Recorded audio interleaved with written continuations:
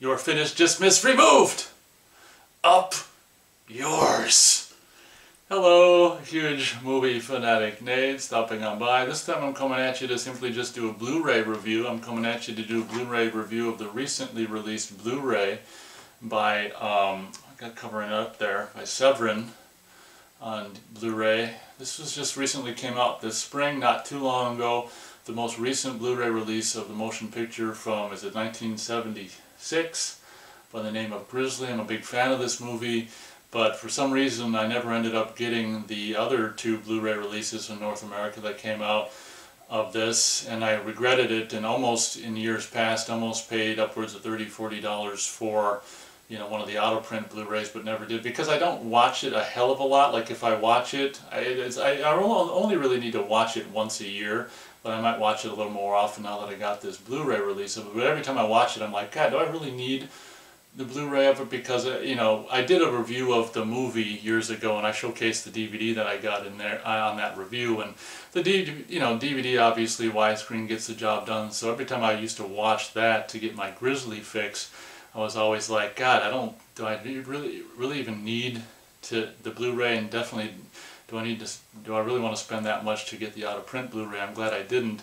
because this is probably, from the reviews I see on Blu-ray.com and elsewhere, this might be the best Blu-ray release quality-wise of this film thus far. What I really like about the release is, unlike previous Blu-ray releases, I think other ones have 5.1 mixes and stuff that obviously I can't comment on because I've never had those releases, but this release doesn't even bother with that. It's just got like original mono, which I really respect. In a perfect world, that's how I'd have Blu-ray releases of old movies. You just don't even bother with trying with 5.1 remixes. Just the movie was originally put out in mono in the 70s, so put out the Blu-ray in mono. It's very simple in my opinion. I understand that people with, home theater setups and aficionados like myself, I mean, I've got a 5.1 setup. I understand, the urge to, you try to jazz things up for movies so people can use their home audio systems, but that's what, the more crappy new movies are for, is to really show off your home audio system. This movie was made in the 70s, a low-budget movie, and it came out in mono, so it should only exist in mono. That's just my opinion. But when this title was announced, there was no doubt in my mind that obviously I was going to get this. I think it's the third time in North America that this particular title has come out on Blu-ray, and actually compared to all the covers on the other two Blu-rays that were featured, I actually like this one the best. I don't know if this is newly commissioned artwork for this release. I can't remember ever seeing this artwork before this release was announced, but I absolutely love this artwork because it's the painting kind of artwork, and it showcases all the highlights. You've got it, obviously the main character there is the ravenous, raging, mad grizzly, but you've got all these really cool highlights, like him knocking the little lookout tower down, and the chick bathing in the waterfall, and him attacking the mother of the child, and that close-up of that camper girl screaming, even though he doesn't attack the bear in the movie, he's attack the chopper in the movies. The bear's attacking the chopper. I mean, I guess he kind of walks up to the point where he's going to attack the chopper, but you've got Christopher George shooting the bazooka, you've got the three guys there, and Christopher George leading the way. You've got a shot of the cool convertible truck with all three of them in there, which I don't think, oh no, they are in the truck all at once at one point, but I don't think he has the bazooka over his shoulder. But I absolutely love this artwork, and like I say, I don't know if it's newly commissioned for this release or not. Either way, I really love this artwork. On the back here, special features are Nightmare USA author Stephen Thrower on the career of William Girdler. Then you've got Making Movies with Girdler, audio interview with business partner and friend, accompanied by his personal collection of stills, posters, and newly scanned 8mm home movies. The Towering Fury interview with actor. That was actually cool. There's a lot of recently recorded interviews for this, which I was surprised about. I thought it'd be all old stuff that already existed, but this interview with the actor Tom, whatever the hell his last name is, was cool. He's the guy who played the younger guy who had a thing with you know, the blonde who ends up dying in the waterfall, that guy, kind of recounting his experience on the production, was cool to see an interview from him. The Grizzly Details interview with producer David Sheldon and actress Joan McCall. I'm pretty sure the DVD that I got, which is a Media Blasters Shriek Show release, I want to say that has a commentary that also includes Joan McCall on it. Don't quote me on that, but it's possible. Looks like there's an audio commentary with Mondo Digital's Nathaniel Thompson and film writer Troy Howarth. Movie Making in the Wilderness, Vintage Making of, which was really kind of fun. Jaws with Claws archival featurette, radio spots and trailers. Definitely glad to finally have the Blu-ray of Grizzly in my possession. It was definitely a lot sharper and crisper in more detail than I ever really thought it could be. One of my complaints, I guess, about the transfer is that there isn't a whole hell of a lot of grain, but maybe there's not, maybe movies that are filmed in this ratio, or maybe movies that are filmed on some kind of different film stock don't have a lot of grain to begin with. Who the hell knows? I found it to be, you know, I'm a big grain guy, so when a movie, especially from the 70s, is kind of low on grain, I'm just like, is that because it was, you know, tried to be artificially reduced, you know, in the scan, or is it just that's just the way the print is? Who the hell knows? One thing that's weird about Grizzly ever since day one when I first saw it, I'm going to do a showcase. I'm pretty sure I showcased my Media VHS when I did the review of the actual movie years ago, but I'll probably do a separate showcasing of that in the days and weeks coming up.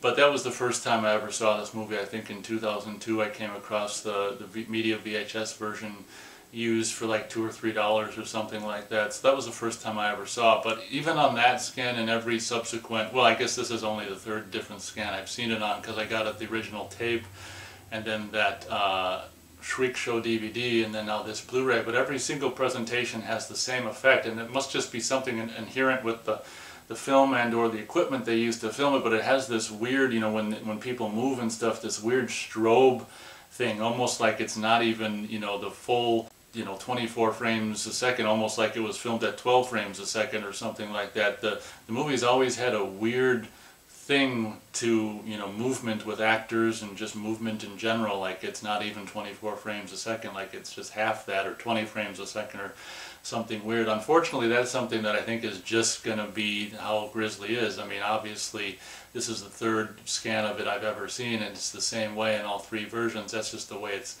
going to be, so I guess we accept that at that point. But I guess it's kind of, I guess we can think of it as kind of a charm of the film.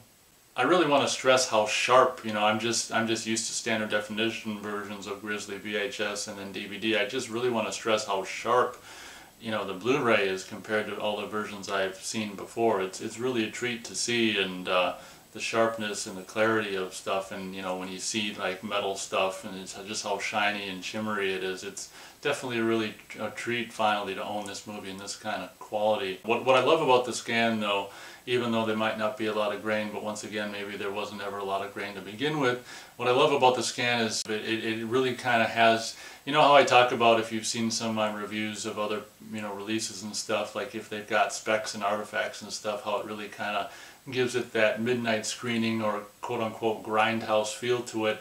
This walks the perfect line between like a really nice clean scan and also one having a decent amount but not an overabundance of like artifacts and this and that. Obviously when you approach, you know, you approach real changes and stuff like that, there's a little more going on in the artifacts department and stuff. I think this movie just has, you know, the perfect amount of just like artifacts and stuff on the film that they left on. I really hate when they like want to get rid of every single spec, because for me, especially a movie from the 70s, I mean, I really, as I've said before in so many of these Blu-ray reviews of older movies from the 70s and the 80s and stuff, I actually love it when you've got a kind of a more rough and tumble print that they put on Blu-ray, all full of all kinds of artifacts and elements. As a matter of fact, the scan that they put on that DVD that I got, and pretty sure I talked about in my review of Rituals, was kind of like an archival print from the producer and stars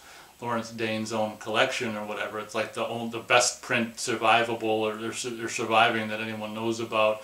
You know, that kind of thing, where maybe that, you know, maybe that's a little rough when you're actually missing bits and pieces of the film, but I don't think anything like that is in this situation. But I'm just trying to say that I prefer a scan, even if it's like 2K or 4K.